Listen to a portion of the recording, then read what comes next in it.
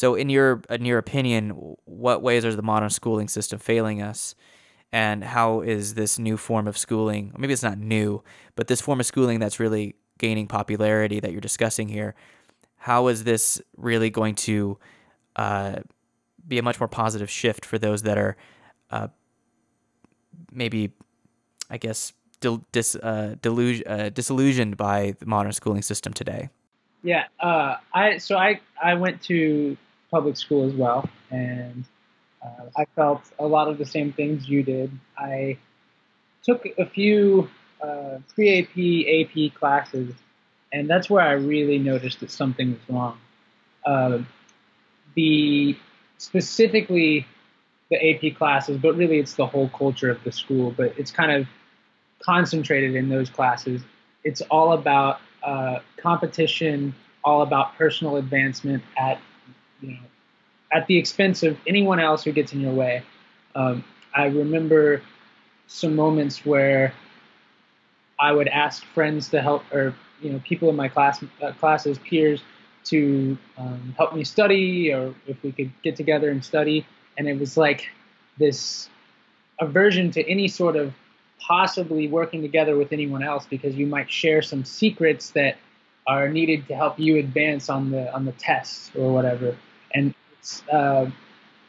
it was just a lot of this was coming from pressure from parents. Kids were extremely stressed. As parents were, I guess a lot of times they feel like they're, parents sometimes want to live on through their children and have their dreams come out through their children. And so you see this immense pressure on these children um, to study very, very hard for these tests, which really don't actually measure so well what you're really learning. But it's the stress, and then it turns into competition, and it turns into um, this kind of isolation, and uh, it it seems to be across the board an environment not allowing for much cooperation, um, and really just pitting students against each other. But if we look at the school model, schools are still stuck in this kind of factory idea that the school model that we have is based on preparing people for factory work, to be obedient workers.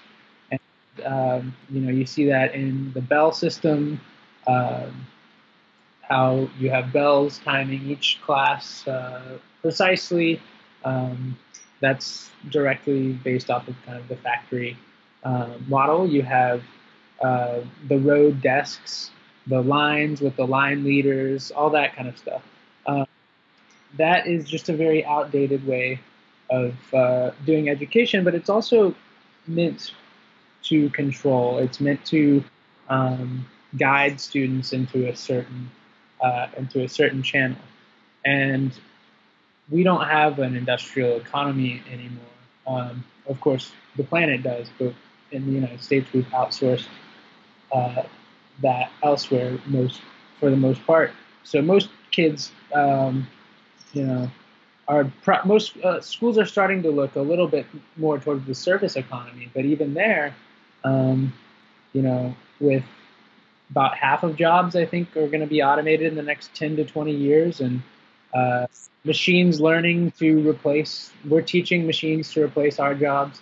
I think the traditional schools also um, they they they push this very entrepreneurship idea, this very getting ahead of others, and constantly looking for the next best thing, even if it means stepping on others. But even then, even those schools will not be preparing students uh, for the world that we're heading towards. And so the democratic school model, I think, um, well, first off, when you have a school where the students and the teachers democratically decide, or sometimes even with consensus decision making, decide how to run everything in their school. Um, you kind of have to have a strong community, because if you know that another kid, any kid at all, has just as much power as you do in the school body to make, in the school meeting, to make, to shape the school's environment, uh, you depend on each other to kind of get what you want from the school.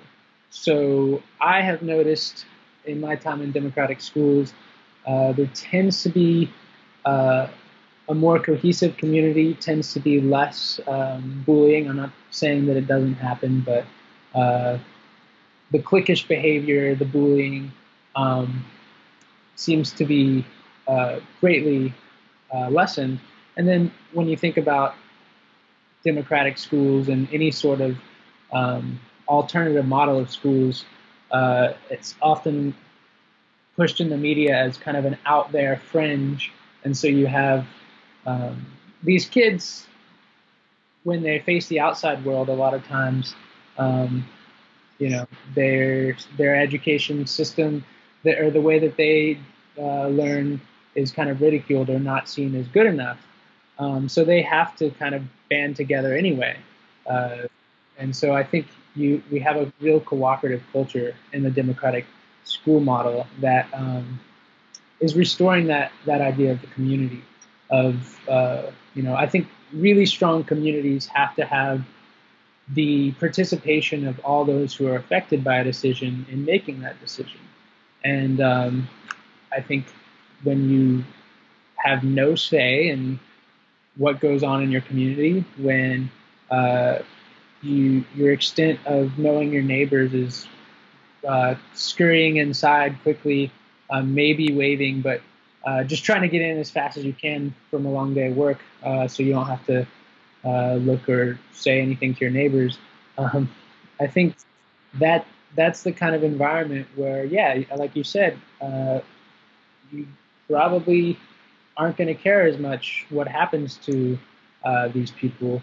And when you're feeling isolated and you mix in um, this kind of entitlement that comes with, you know, being um, a white male in America, where you're kind of told at a very young age that these certain things are kind of an entitlement that you deserve. And as we see across the board, um,